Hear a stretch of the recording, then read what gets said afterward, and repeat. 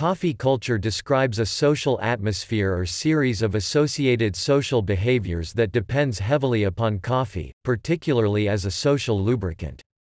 The term also refers to the diffusion and adoption of coffee as a widely consumed stimulant by a culture. In the late 20th century, particularly in the Western world and urbanized centers around the globe, espresso has been an increasingly dominant form.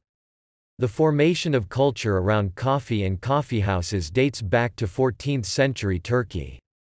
Coffeehouses in Western Europe and the Eastern Mediterranean were traditionally social hubs, as well as artistic and intellectual centers. For example, Les Deux Magots in Paris, now a popular tourist attraction, was once associated with the intellectuals Jean-Paul Sartre and Simone de Beauvoir. In the late 17th and 18th centuries, coffeehouses in London became popular meeting places for artists, writers and socialites, and were also the centre for much political and commercial activity.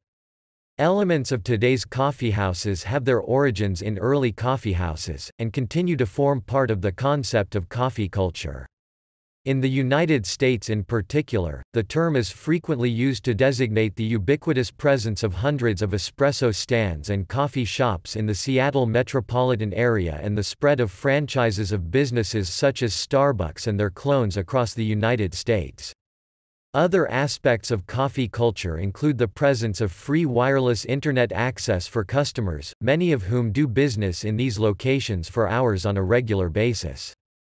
The style of coffee culture varies by country, with an example being the strength of existing café-style coffee culture in Australia used to explain the poor performance of Starbucks there. In many urban centres in the world, it is not unusual to see several espresso shops and stands within walking distance of each other or on opposite corners of the same intersection, typically with customers overflowing into parking lots.